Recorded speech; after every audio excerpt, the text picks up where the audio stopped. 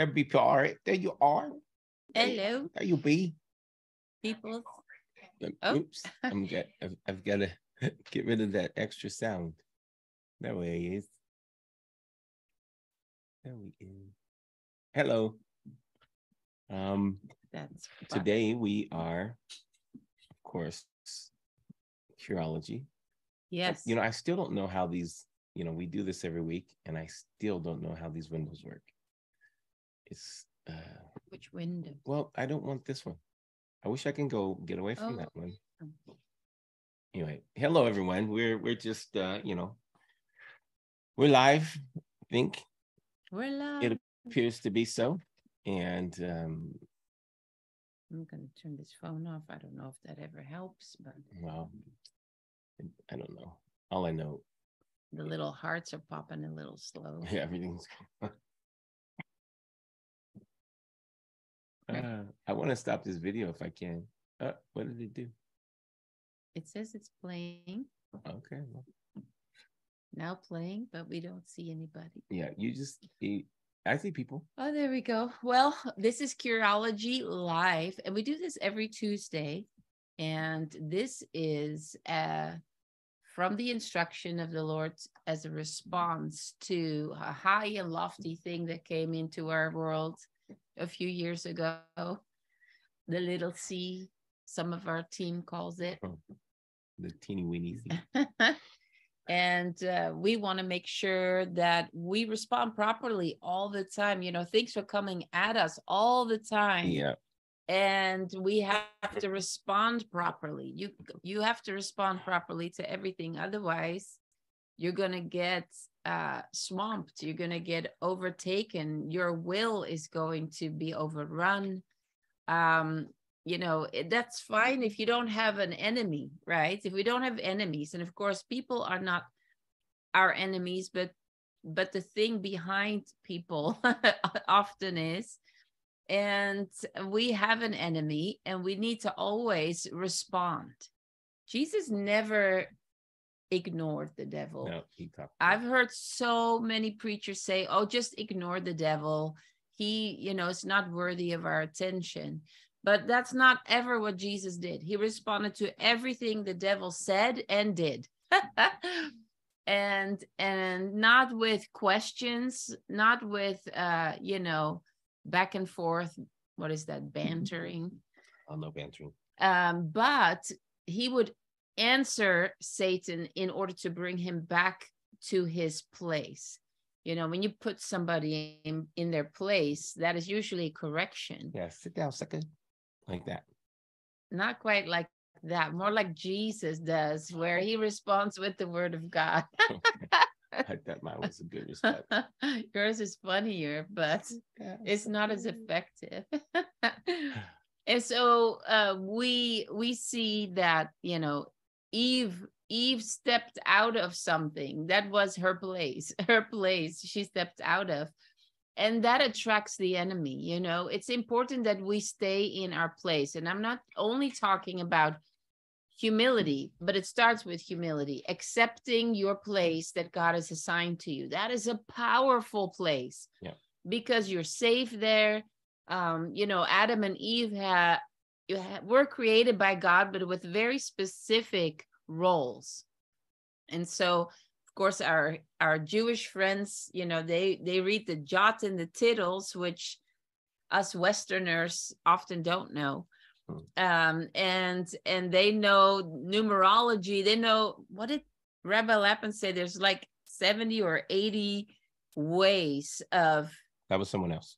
Oh, that was someone else, yeah. Confirming the Hebrew or however it works. But there's lots of dimensions to the Hebrew language that you do not have in any other language, because God created that language. Yes. And so, you know, Hebrew is the kind of language that if you turn it around, you know, the letters, you switch the letters around in Hebrew, it actually becomes the opposite, right? Left and right are the same word, but opposite. Light and dark are the same word, but switched around. Yeah. Well, you cannot do that in English, right? You can't turn God and turn it around and then, you know, or light, and you can't do any of these things. And so everything in English is very simple. It's either literal or figurative, pretty much, right?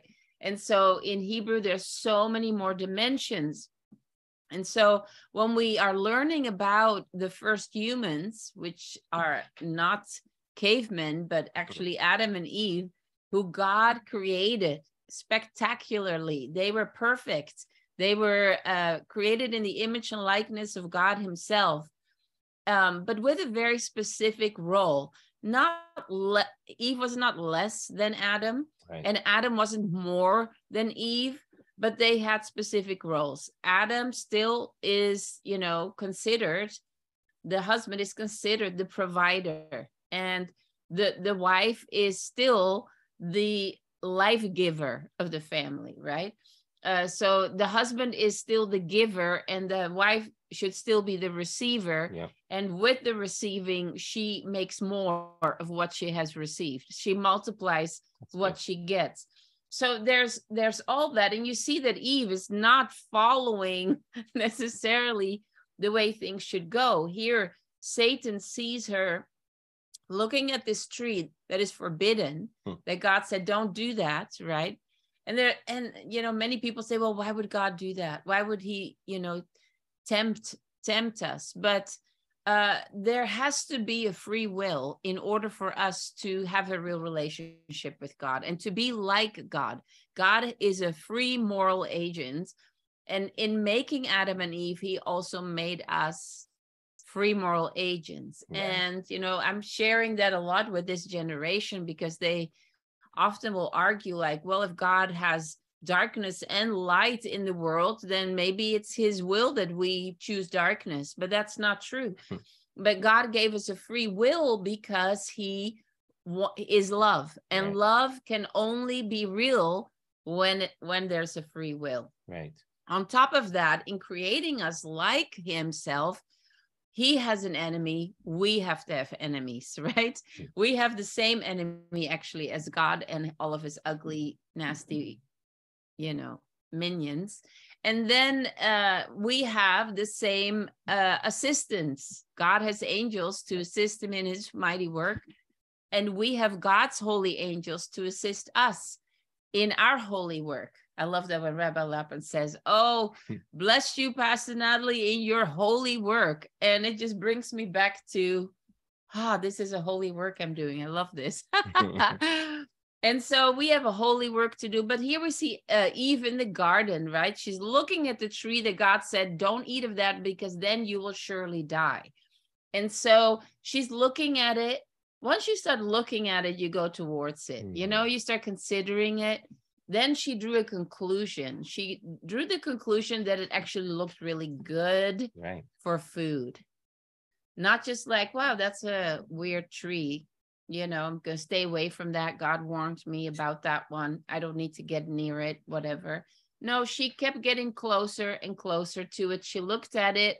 She started to investigate it, basically. Once you start investigating another way, you start contemplating, everything in you already goes towards it. And then, of course, in the oral Torah and everything, it says that she stood so close to it that the devil just kind of nudged her and she ended up touching it, which he then used that as, well, you kind of already partook of it.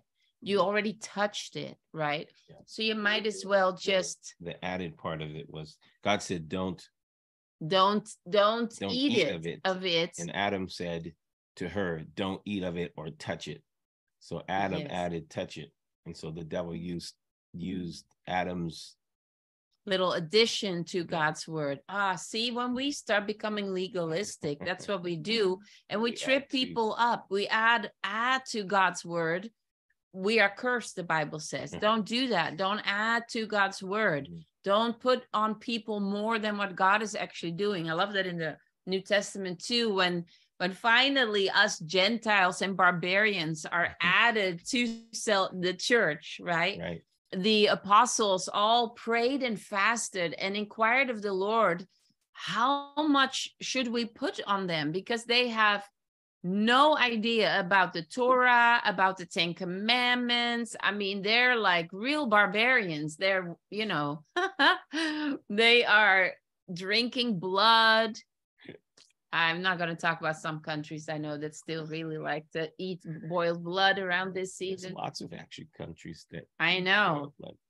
Or eat things that have been offered to idols first, right? When you think about some of the halal meat that's been first offered up to the wrong spirit. That's come on.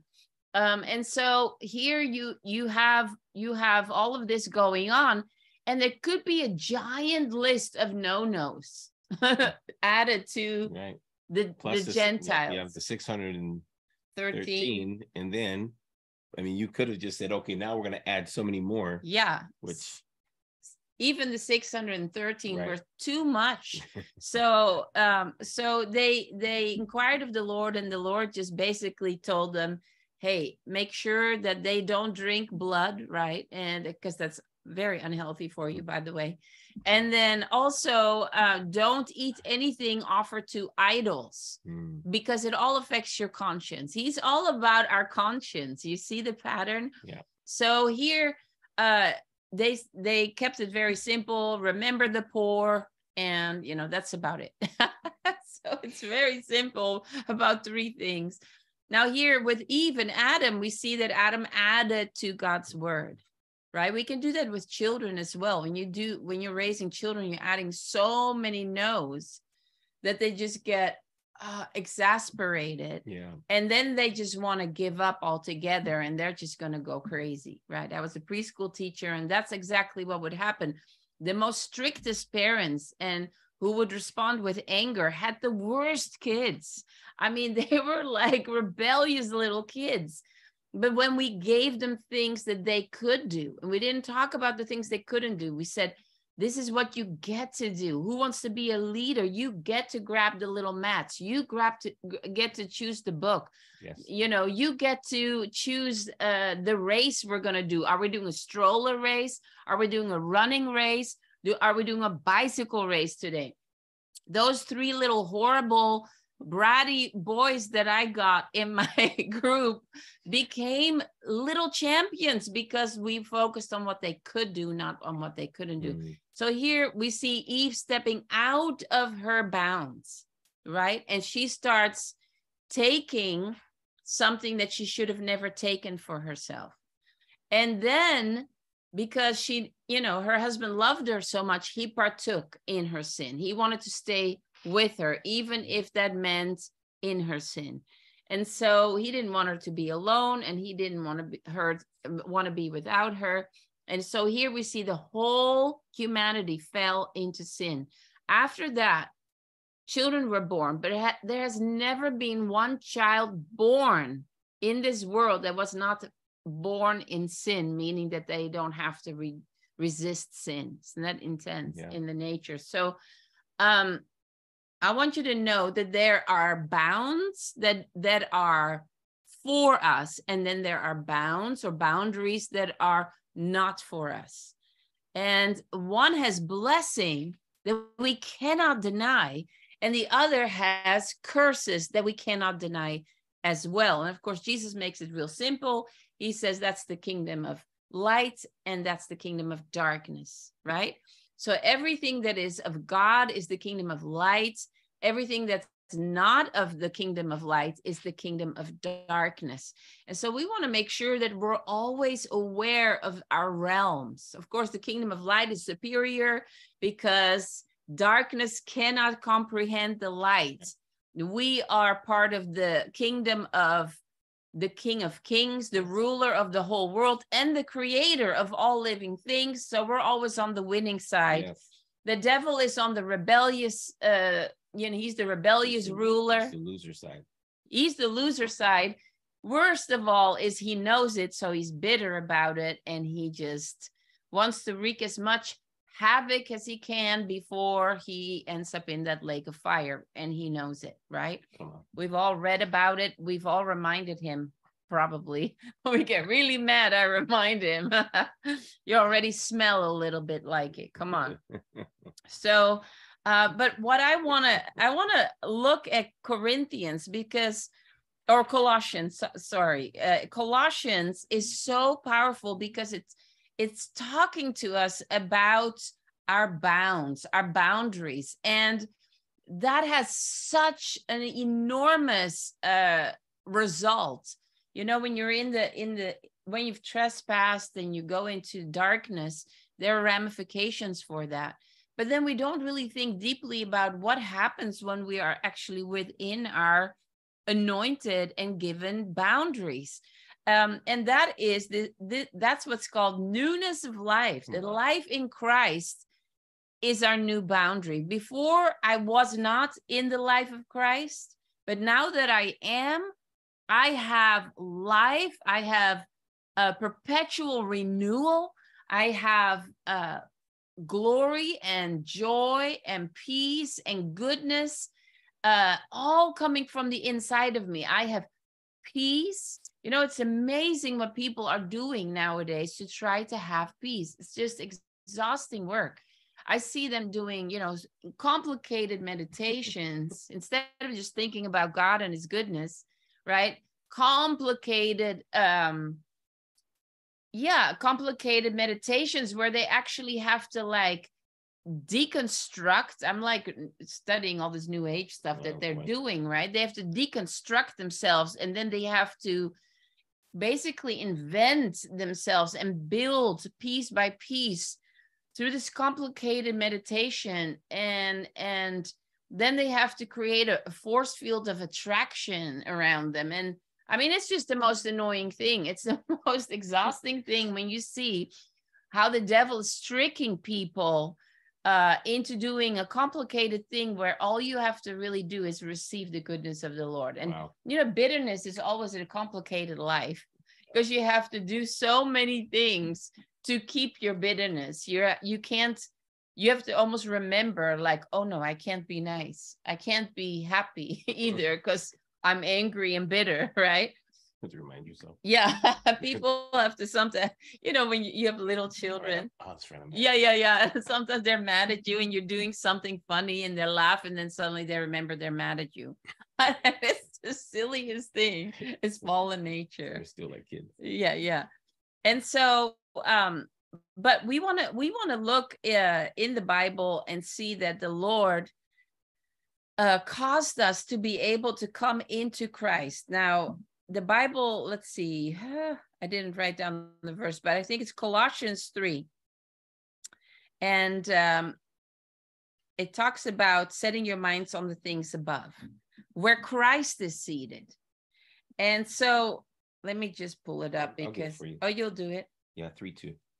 3:2. And so we want to read that though. So Colossians 3, verse 2. Just grab your Bible as well and let's read it together, right? Bible people. So let's start in verse 1. It says, since you have been raised to new life with Christ, set your sights on the realities of heaven, or set your mind on the things above. So that's really important because this is where all change happens. You know, when we have a revelation of Jesus, that's where change happens. That's when we have a revelation that releases faith immediately. You know, every time we get a revelation about the Lord, automatically faith comes. That's the power of the good news of the gospel, that when we hear the good news about Jesus, we have a new revelation about Jesus, who Jesus is, what he has done, and how he can affect our lives and change our hearts and our eternity. Then faith comes.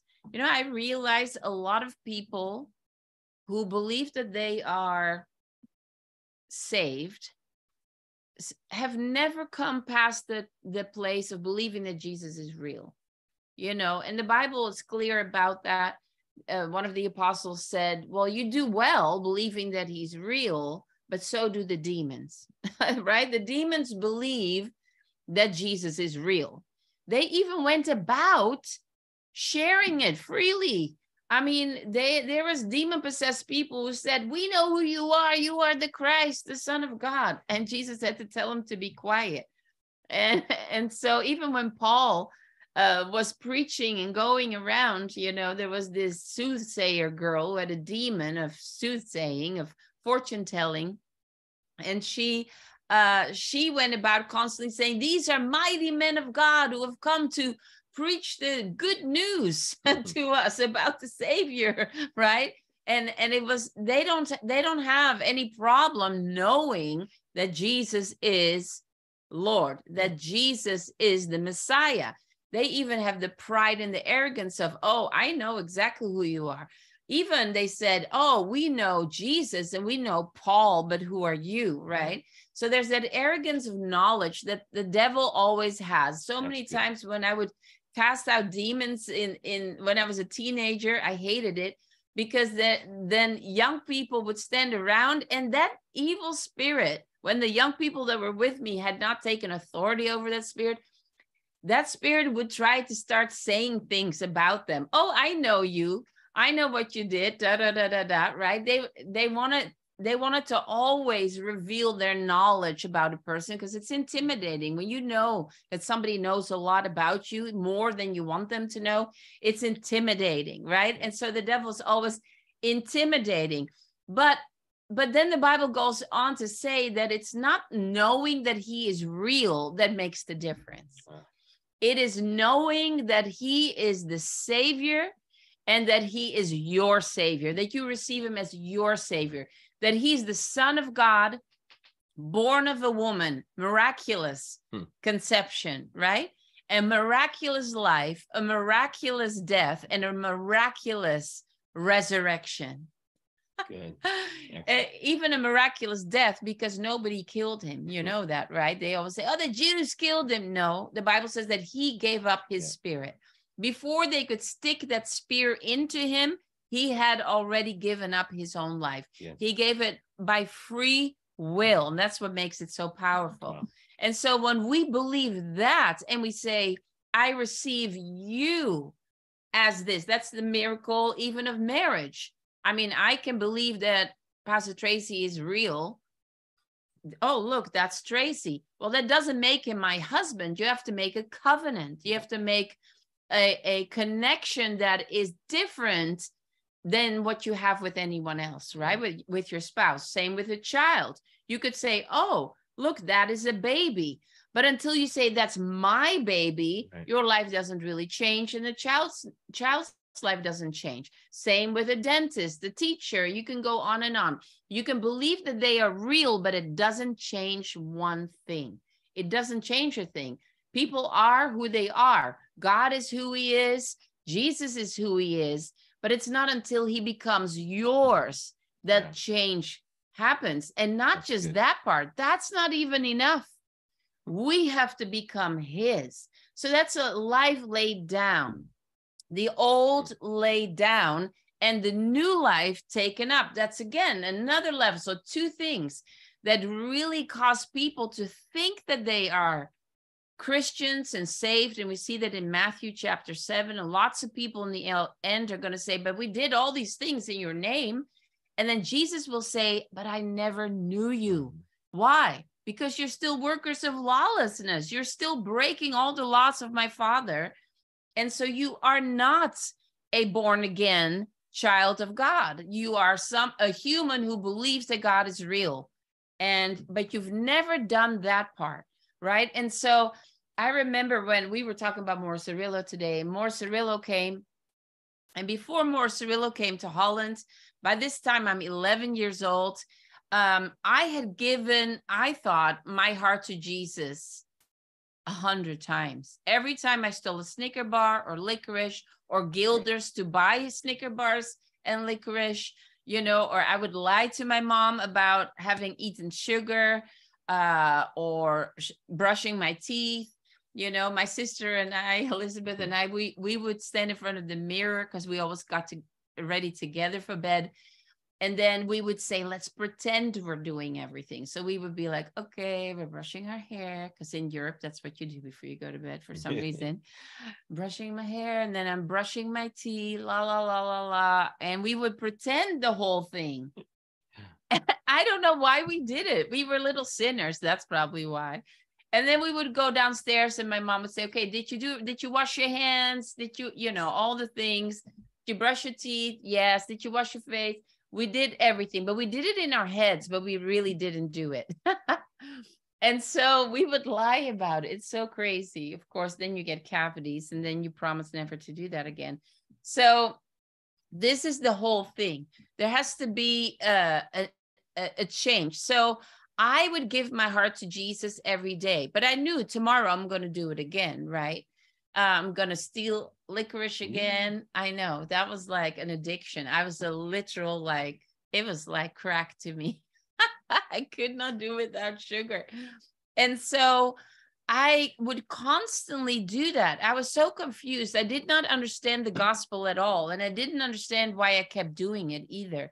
And so I was terrified of the coming of the Lord until Cirillo came, and he actually preached the gospel. And a part of it, a chunk of it, was repentance, that you come because you're sorry for your sinful life and that you don't want to be a sinner anymore. You want to become a child of God, and you're ready to lay down that old life and give your whole life to Jesus.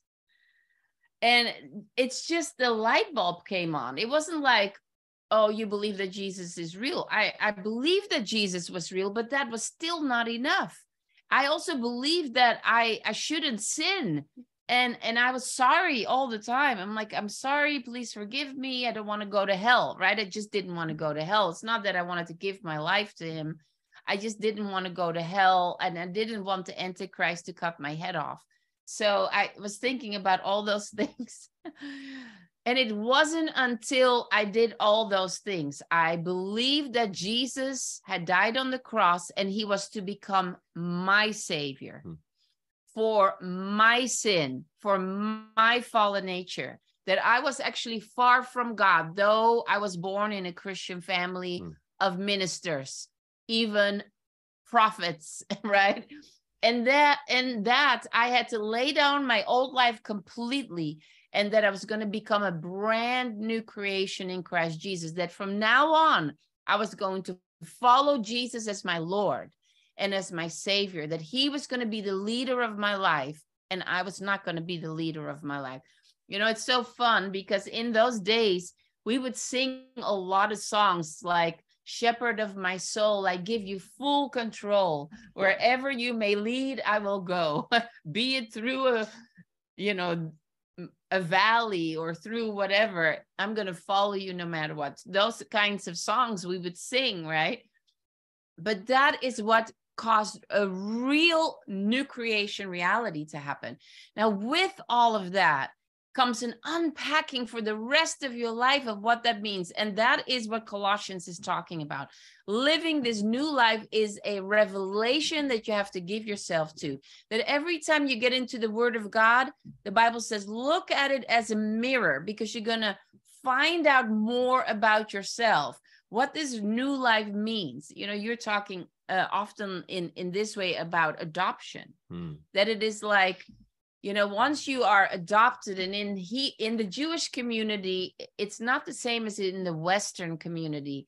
In the Jewish community, if you're adopted, it was that you finally took your rightful place. Yeah. You were always ours, and this place was always for you, but we are now united. Basically, you were away from us, but now you have come to us, and you have always belonged to us. It's not like, oh, and she's adopted, right? We're just doing her a favor. We're being nice to her. She doesn't have a family, so we're going to be her pretend family. That is not the Hebrew mind. The Hebrew mind is, we were your real family, and we found you, and you found us, and this has been your place. Now, when we're talking about God, that is the mindset of adoption. When it's talking about adoption, the spirit of adoption, who causes us to cry, Abba, Father, right? That means that he knew us before he ever created the whole world. And he already foreknew us. That's amazing. And that he always wanted us to become holy children of God. He always had this place reserved for us. Now, in Colossians, it then talks about, in chapter 3, about this new life. And it says, since you have been raised to a new life with Christ, you have to do something. So now that you've received Jesus as your Lord and Savior, your kinsman redeemer, that's a whole nother subject. He's your family member who gave his life for you to be returned back to the real family, right? Then now you have to set your mind on the things above. So you talk about this where, you had one kind of lifestyle, but now that you're part of the family, you have to discover the family culture, right, the way we talk, the way we do things. You don't have to hide bread in your pockets anymore, right? My sister and brother-in-law actually used to foster Linda and Pierre. And that little girl was so starved all the time when she was with her biological mom, that when she would visit for a weekend, that she would try to hoard food. And she didn't speak except for the word bread in Dutch. She would say brood, brood all the time. She wanted bread. And we found out that her mom would leave her in her crib all day with a bag of bread. That's all that she had. And of course, she was still supposed to have formula. She was very malnourished. People would look at us in the park like, what are you doing to your baby? Because she looked like she been eating bread, had been starved to death. Yeah. And so she had to learn that every time you want food, there's going to be food. So over a matter of months of my brother-in-law just carrying her around, because she could barely walk, carrying her around and giving her whatever she asked for, she started to let her guard down, and she started to focus on playing and being happy, singing and dancing instead of looking for food and hoarding it. It was so intense. It was like my dad could barely look at her without crying because it was just so awful. But then she would, by the Dutch law, she would have to go back to her mom for a visitation weekend. And guess what? It would go back to that again. She would start hoarding those first few days again, because that whole weekend she was starving. So here, the Bible is saying that when life happens, we have an enemy and there's things going on. Governments are doing stuff. It's important not to lose track of who we are and where we actually are, because circumstances around us will cause us to forget that we're actually far above all that, that we are part of the ruling family. We're part of the reigning family. We're not part of those that are just subject to whatever people make up their minds to do. No, we have angels, like God has angels to help and assist. I love that. When you read that about Jesus, when he fasted for 40 days, then the angels came and ministered to him. They served him and blessed him and helped him. So we're not like we were before we were part of this family. Amen. So it says in verse 2, think about the things of heaven, not the things of earth. And I feel like very few children of God do this. I think 99%, at least in the Western world, of children of God think about the things of earth, not the things of our new realm. And this is why we're so bad at the things of the new realm. We're so bad at heavenly things. We're so, we were talking about when our boys were younger, and we would meet in a Christian high school here. And some of those Christian kids from the high school would say to our children that they were strange for speaking in tongues. That's weird. And when their friends would hear that they were going to Citadel Church, they would say, oh, that's that weird church. Cult. Yeah, that we were a cult because we were praying in tongues. Now, these were from Christians, supposedly born again, Pentecostal families, except their church forbade anybody from praying in tongues. And so, or having any encounters with the Holy Spirit, the ushers would take you out. And that's one of the largest churches here in the Northwest. It's just crazy. So I want you to understand that the majority of Christians at this point are being pushed to make a decision. You're either going to know and understand the things of your new realm, which is the heavenly realm, the heavenly kingdom, or you're going to fall away and just do things the worldly way, but we want to do things the heavenly way. Think about the things of heaven, not the things of earth, for you died to this life, and your real life is hidden with Christ in God. Now that's important. You always say, if you can't believe God to even just heal your headache here, how are you going to believe God to beam you all the way up? Such a far-fetched. That is like, I mean, all of gravity losing its power on you, and you're going up, and every cell of your whole body being changed into a new body. How are you going to have faith for that? There's no way. You're going to be so earthly that your lead boots are going to just hold you to this realm. What are your lead boots? It's your mind, your thoughts. So thinking about the things of earth, doing the things that earthly people do, being jealous after each other. You know, when you're an heir, think about Prince William. He's the heir of the whole entire kingdom. Now, he does not have a jealousy problem. He's not jealous of his brother. Yet, his brother, who is not going to be king because Prince William has had children now, so he's demoted, he became jealous. We see that so much, right? And so understand that when you have the whole kingdom given to you as an inheritance, it is silly to be jealous of anybody.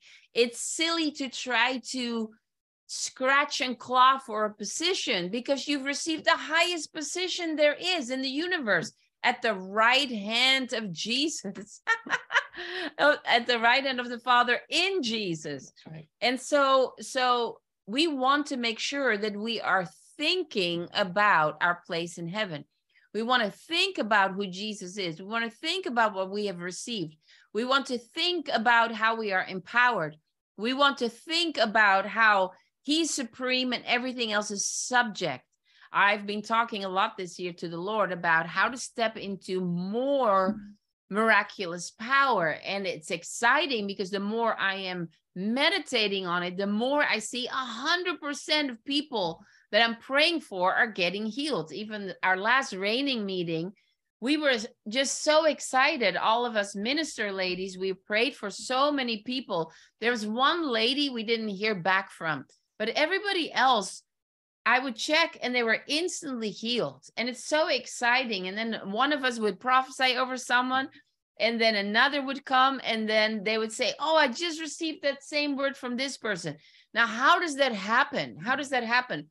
Because we are meditating on Jesus and his ability. So that's what he told me. He said, you will go into greater power and greater manifestation of my power when you think about everything I can do, everything I have done, everything that I'm about, everything that I do. And so I don't meditate upon myself.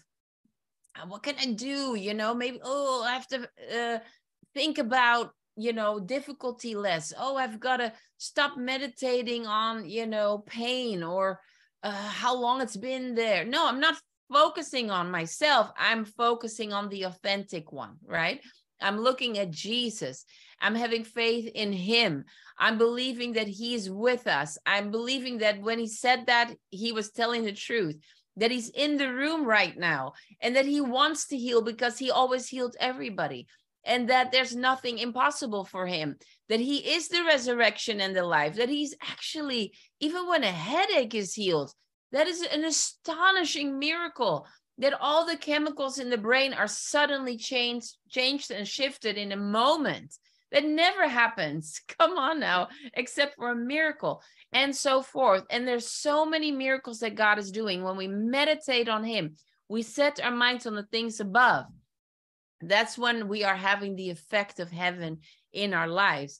Because then he says, and when Christ, who is your life, is revealed to the whole world, you will share in all his glory. And then it goes on to say, so don't live that natural carnal life anymore, because that's not for you. You know, I went into the Strong's Concordance to look up some of these words of this passage in Colossians 3. And that word, set your minds on, it also means to judge it. right? So you have to judge what is superior and judge what is true and what is inferior and what is false, right? You have to judge, where am I? Set your mind on, judge it, think about it, direct your mind to it, and seek for it. I love that. Observe and then care for it. Those are all the words there. The things above, which means also the top. Come on. The things that are overflowing to the brim. The heavenly region. Upward. Isn't that so great? And not on earthly things. So that is the soil, the extent of a region, or the globe, thinking about natural things. So he's saying, don't think about natural things. Think about heavenly things, because you've become a new creation. You've become a heavenly creation. I always like to say we are the newest species on this planet. That's true. We're only a little over 2,000 years old. We never existed before Jesus was the firstborn of this whole new creation. And so for you died, right? The old has been decayed, and your new life, or your life, is now hidden, concealed up. It's concealed. Okay, so concealed carry, right? We do that in Washington. It's hidden. It's hidden until it is time to be revealed, right? And so to conceal something means that that's also tricky for us, because it's not evident to everybody that we're heavenly. When I walk into Safeway or Ralph's in California, it's not instantly evident to everyone that, wow, look at that. The new creation is walking in, right? Because at all times, there's two species happening in Ralph's and in any grocery store, right? Sometimes us new species, we recognize each other, give each other a little wink, right? But many times people don't know that you're of a different species and that you have different kind of power at your bidding, that you have a different kind of anointing, that you have a different kind of authority, that you are actually the highest authority in that space. Now, that's the kind of stuff that you come up with when you start thinking about the things above. And guess what happens? You drown out that former life, the old life, where you were subject to everything that happened around you. Many years ago, you did a series on creation versus what is it? Sorry. Evolution. Yeah. We forgot even what it was. I know. So inferior. We don't think about evolution. And so evolution says everything is a big bang, but the big thought about an evolutionist is that everything has happened to you, that everything still is happening to you. But a creationist does not think that way, because nothing just happens to you. It's impossible. Everything is by design, right? And so you're someone that is called to create with your words. Yeah. You are a child of the Creator. And so a creationist does not look around and go, oh, woe is me. You know, the little R is happening around me. No, a new creation, a person who's thinking about the things above, not the things beneath, is not thinking about the power of that virus, but is thinking about the power of God, is thinking about how he raises the dead, how he heals the sick, how he's told us to raise the dead, how he's told us to heal the sick, how the power that is within us is greater than the power of darkness, how everything is subject to the name of Jesus, and we've been given that name. And when we use the name of Jesus, all of heaven's armies are standing in, what do you call that? They stand Attention. To attention. Yes. It's powerful. When we speak the word of God, we're wielding our sword of the Spirit, that double-edged flaming sword. Come on. When we actually release it from our mouths, heaven's armies are heeding those words and are executing the word of God. And that's so powerful. The Holy Spirit is brooding over the earth. And every time the word of God is released, the Holy Spirit's power comes and manifests creation, manifests also destruction to what needs to be destroyed. This is thinking about the things above. And it's not so much like, oh, several planets higher. It's this other dimension that is of a higher supreme order. That's what is higher. You know, when you're high-minded, then you think about ruling and reigning. When you're low-minded, in that sense, you think about, where can I get a scrap from, right? And so as children of God, when we give ourselves to this Colossians 3, and we set our minds on the things above. It doesn't happen automatically. You have to do it on purpose.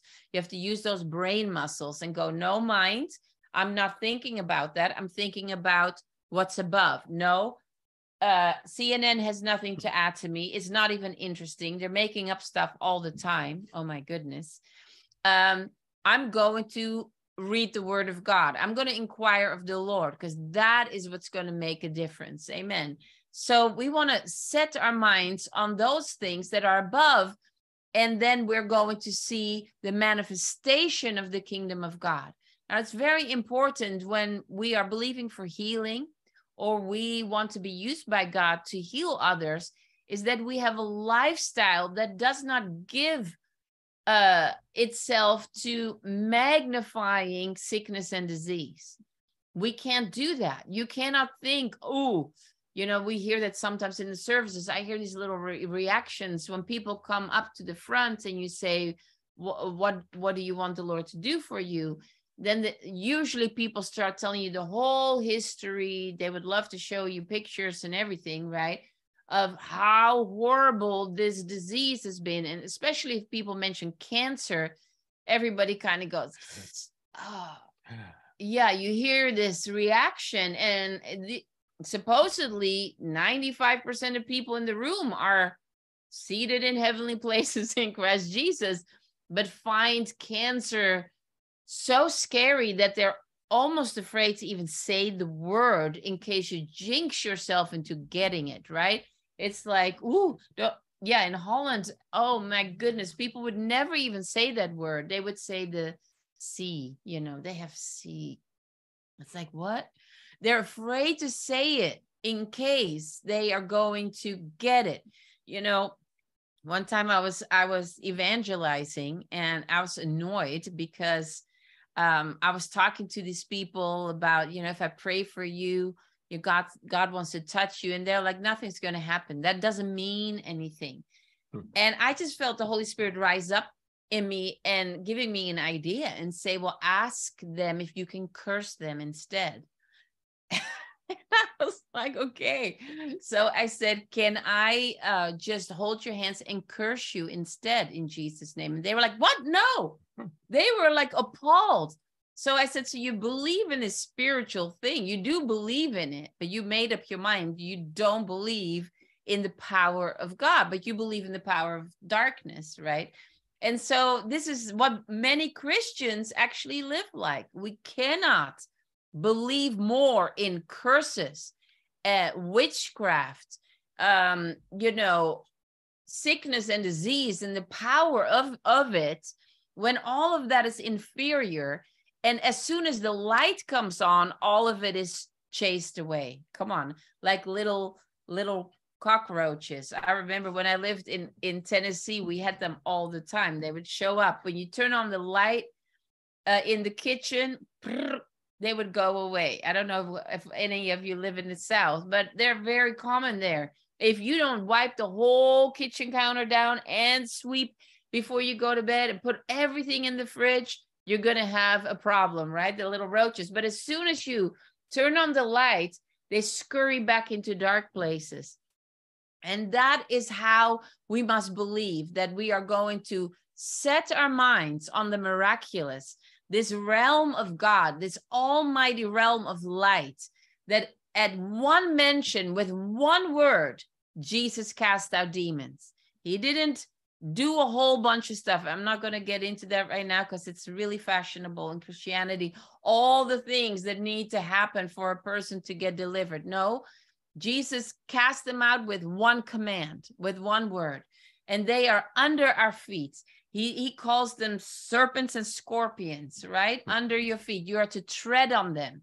And so we want to make sure that we do not give power to darkness through our fear, and so step out of our bounds and we start playing around in the realm of the devil. We will always lose in the flesh. But when we stay in the spirit, we are always superior. We're always staying in that realm of light. Then Jesus will always be ruling. He will always be reigning. He will always do miracles. He will always set people free. He will always win. You will always go into another realm of health and life and joy and peace when you stop meditating on natural things, on woe is me, self-pity, and I should have done this and I shouldn't have done that. None of that is for a child of God. Amen. We don't live in those realms. We're living in realms of favor and blessing and help and assistance from on high. We are living in realms of open doors and glory and power and might and knowledge and wisdom, understanding, all of these amazing things that are in this heavenly realm. We're setting our minds on it. As your mind goes, so everything else goes. Our emotions go that way, then our words go that way. Now we're creating with the devil more darkness, but we don't want to do that. We want to stay in the kingdom of light by setting our minds. Set, you and I, we set it. How do I set it? Well, the Bible says pull on the reins of your mind. It's like a wild horse, right? You got to put a bit in its mouth. That's how you steer a horse. You don't steer a horse by, I tried to steer a horse in other ways, and that didn't work very well. That hurts your head. You got to have a bit in its mouth, and then you have to pull on the reins, and you yank the mouth this way. It doesn't feel good to the horse, so the horse goes that direction. It wants to go quickly to the direction that you're pulling on. So Paul is saying, treat your mind and your mouth like you treat a horse. You pull on the reins of your mind and say, we're not doing that. We are thinking about this. We're going in this direction. No, we're not going in that direction. We're going in this direction. Because your mind will never just automatically think about only glorious things. Our minds, they have to be controlled, don't they? One thing controls it or another thing controls it. So we have to renew our mind by steering it in new directions, high directions, heavenly directions, where everything is possible, where faith lives, where God creates, where God actually heals the sick all the time. And so I don't know about you, but I'm ready to keep thinking more and more of my day, thinking more and more time throughout the day about the things that Jesus has accomplished, the things that he has given me, what my inheritance is all about, what my authority in him is all about, what my realm looks like that he has given me, so that I can actually see him manifest and not think about the natural. Because if we're thinking constantly about that, we're going to get more of that. Yeah. But wow, it's almost 8. I talked much longer than I expected. This felt like 10 minutes to me. Oh my goodness, I'm sorry. I took up all your time. So, well, you're gonna pray that for people in a moment. Yeah. So, but there are no more healing rooms available. No more healing rooms available for tonight. So you can get ahead of the game by jumping in the line this week for next week. And so you just have to simply text healing to 206-567-1400, 206-567-1400. And our prayer team, our healing technicians will Mhm. be there available and ready to help you receive your healing, receive your breakthrough. Now we are seeing people from, there's a lot of people that are affected with that virus Yeah. issues right now. Mhm. I don't know which ones, but there's people that are contacting us saying that their Yep. their families are sick, whatever. I saw the Yeah. testimony that went out in today's email. If you're not on our email list for Citadel Church, I would encourage you to do so, because there's a testimony every week that tells you how God's moving and that God is actually powerful. And so when you get a lot of information of other things, people sick, Yeah. whatever, you don't hear the result that someone comes to the healing room. Yeah.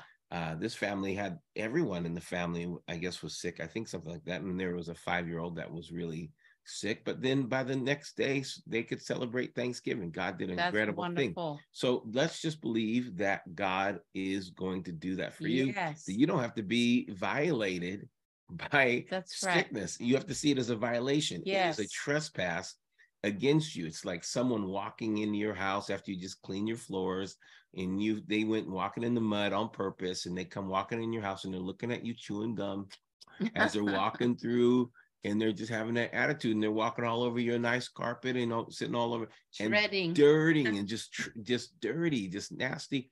That's what sickness is. Sickness is a violation. Yeah. And it is not for you, the child of God. And if you're not a believer and you cruise by and you say, well, what are these guys talking about? Cureology, what is this all about? Well, and you dropped in. This is about you finding Jesus, and Jesus able to help you wherever Yes. you are, and we can help you find the Lord. Yes. And so if you are needing healing and you want to just jump into the healing room and you want to just put your name on the healing room for next week, that would be someone who's really severe, someone who's planning a week, a time that maybe you were diagnosed with cancer. And we say little c for the other thing, or little r, not because we're like, ooh. We say it because we don't want Facebook or YouTube to flag us and drop us, because we want to continue to talk to you as long as we can. And we can have an attitude and go, we don't care what you think, but we really know that you're there. And so we want to make sure that we're going to come talk to you because we know you're there. And, we're building other platforms, so we won't have to worry about it in the future. But as we are still building our platforms, we want to make sure that we can get to where you are. Yes. So that's the only reason we say that. We protect our communication to you, not because we're protecting our hearts and our minds from these things. We know we have authority over them. Yes. And so, Jesus has given us, and we share that authority with him. And so we get to walk in that. And so if you want someone to agree with you in the authority that they walk in Christ Jesus, then you can get into our healing room. You can, and it doesn't matter if there's somebody dealing with MS symptoms, you have nerve symptoms and things going on in your body. God wants to heal you. And so, get on our prayer list and get in that healing room by texting healing to 206-567-1400. And you'll see God move and manifest great and mighty things in your life. I mean, there is some fun stuff happening. Last night I was at a service, and a lady came up, and we're doing like little presbytery things, and it was fun. Presbytery is always fun. And then all of a sudden, God just starts to just peel away this woman's trauma. I mean, she's like there with a recorder, prophetic word. Next, she's on her knees and she's getting delivered.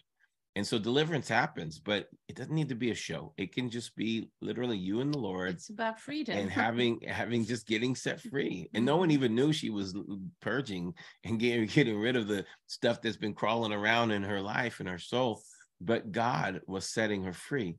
And you can have that happen through Zoom. Yeah. I mean, you can get on the Zoom call, and man, it doesn't take years or even days or hours. Many sessions. It's about the enemy must surrender to the authority that's in the name of Jesus. Yes. And it doesn't take a wrestling match. There is no wrestling match between heaven and hell. And so you and I should not have one. We should not have one either, unless we don't have enough heaven. And so let's go ahead and get all the heaven we can. That's what this is about. Yes. And knowing that your life is hidden in Christ Jesus, so we can activate that life and manifest that life. Well, that was a great message, great teaching. You want to pray for the people? And then before she prays, I want to encourage you. Don't forget, you're in this month of December, you're an activated evangelist with signs and wonders, and the power of the Holy Spirit is going to move through you wherever you go. you're active and you're ready to go. You're ready to manifest. So when you walk by someone and you feel this sense of, oh man, I feel like there's someone, you get, it's like knowledge drops. It's like all of a sudden you have information that you didn't have before. That's what a word of knowledge is like. You have information you didn't have before. It's like you're walking by something and all of a sudden you're going, that person has something going on with their back. It's not you weren't thinking about it. You were thinking about getting gifts for people, but all of a sudden knowledge drops on you. You caught their attention. You caught it. They caught your attention. Knowledge drops into you. Just by faith, just see if you can have a conversation with them. You don't have to go, hey, I see in the name of Jesus, like we do in service. We can do all that in service. You don't have to do that in service. You don't have to do that. Right. It's like, okay, so you're in you're in Walmart. You don't have to do all that. No, that's weird to the world. Basically, and it's weird to Christians. Yeah, most Christians don't like that. Because it's not really necessary. No, it's showy and it's exciting in a service. It looks very exciting. Looks very important. All that's very so otherworldly and is great in service. I mean, it really makes a service dynamic and exciting. But when you're doing that in the Safeway, the Walmart, the Ralph's, turn people off wherever you are. And I mean, it's just not necessary. Jesus didn't do it at the well. No. Can you see Jesus at the well? He wasn't doing that at the well. He's like, hey, listen, can I have a drink of water? Yeah.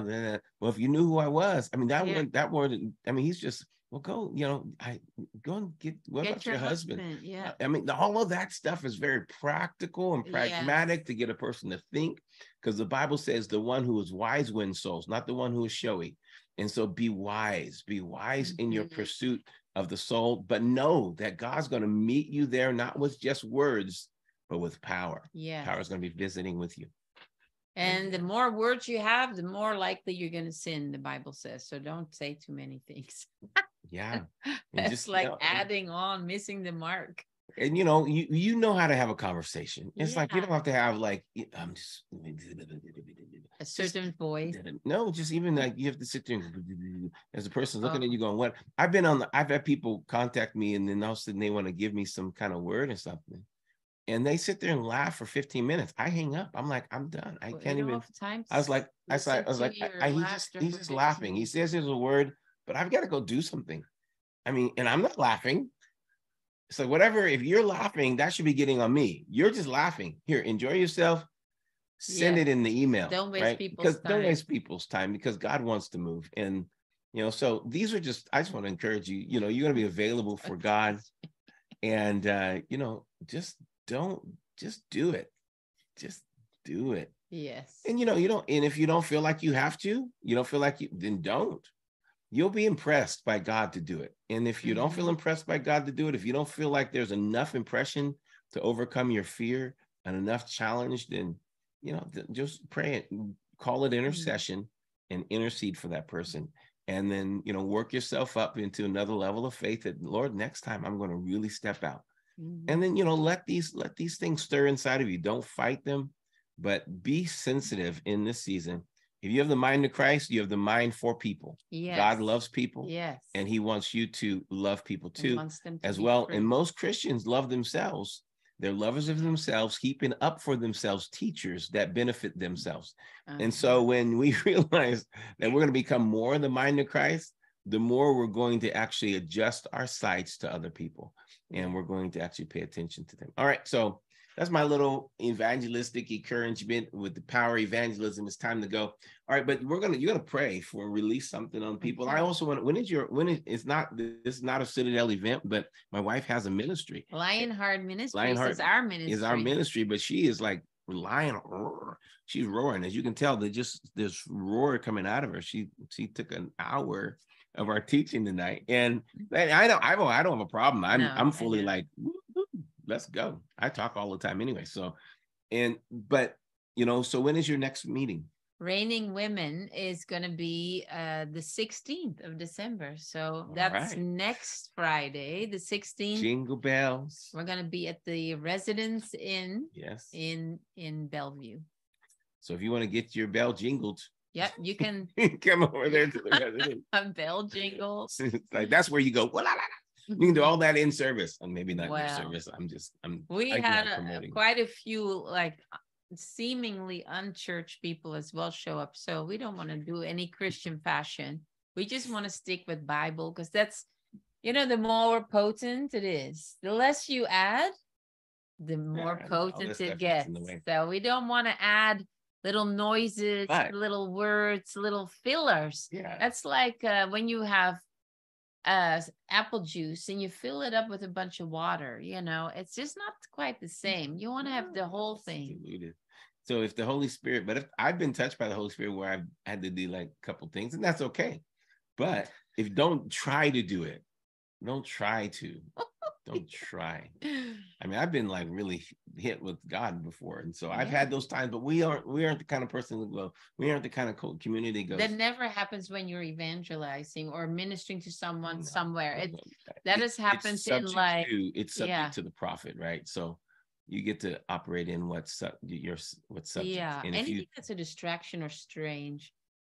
But remember, it is subject. That's why a person can go and all of a sudden go, huh? Because it is subject to you.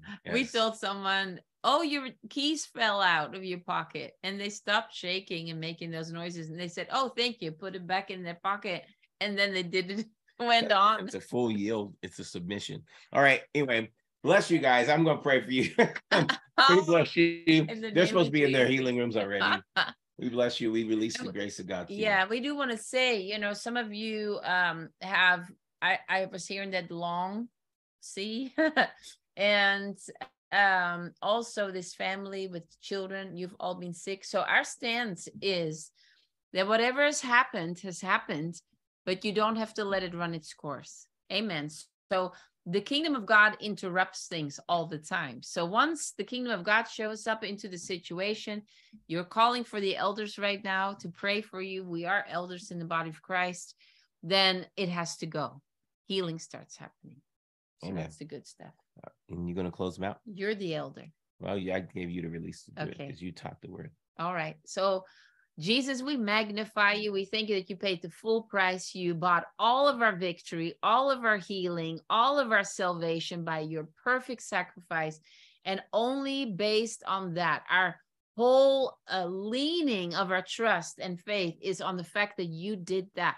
And so now I declare over your people that have come here and those even watching later on, I declare that by the stripes of Jesus Christ, you are healed. I declare that your sins are forgiven you. Thank you. I declare that every accusation of the devil is now squashed. Yes, and I release the blessing of God upon you from the crown of your head to the soles of your feet. I release the quickening of life and resurrection power into every fiber of your being. Thank you. Your soul, your spirit, your mind, your body, your children, your household.